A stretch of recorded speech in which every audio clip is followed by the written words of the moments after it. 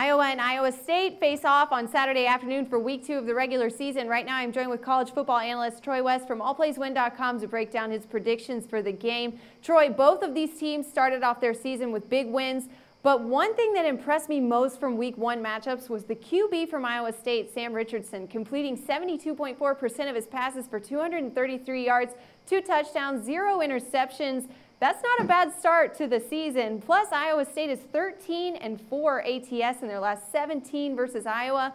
I think I'm going to lean with the home favorite here. Yeah, this is an interesting matchup. Both these teams are somewhat what I would believe it to be in rebuilding mode. But as you said, Iowa State looks surprisingly good. I do think Iowa is still going to be a good, big, physical Big Ten team. Probably not going to win a lot of games in that conference, but this is a game against their rival. I would lean against with the home team as well. I think it's going to be a great atmosphere.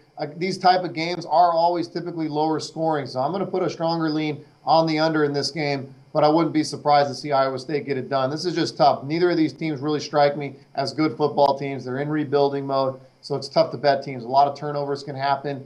The fact that it is a rival game always puts a little bit of edge in the culture of the football game. So I'm going to put a lean on the under in this one. All right, and Troy, this is one of those totals that's probably maybe the lowest total we've looked at this week. It's 49, between 49 and 50, depending on what book you're looking at.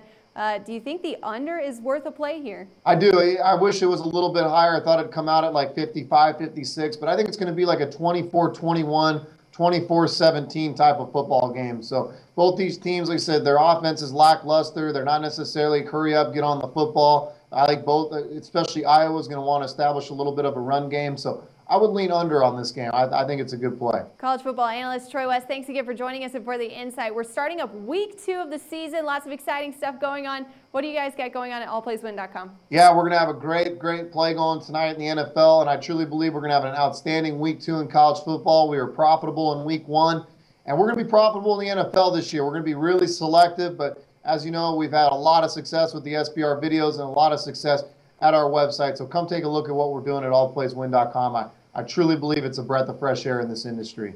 We're looking forward to a great season, Troy. Thanks again.